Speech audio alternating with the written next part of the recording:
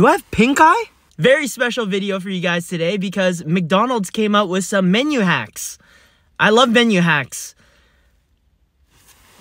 One of them is called the hash brown McMuffin, where you just put the hash brown in the McMuffin.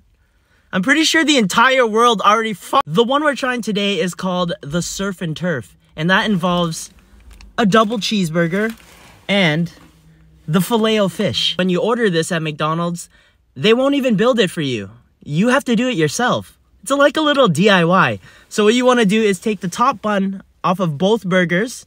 You take the Filet-O-Fish, put it on top of the double cheeseburger, and go back and grab the lid of the double cheeseburger.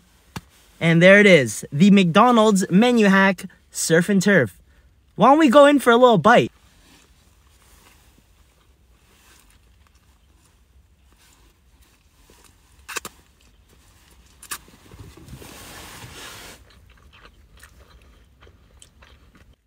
What?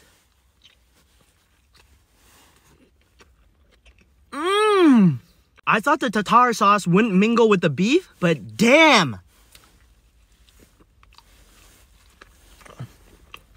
It does! McDonald's Surf and Turf Menu Hack Burger that you have to build yourself? That's not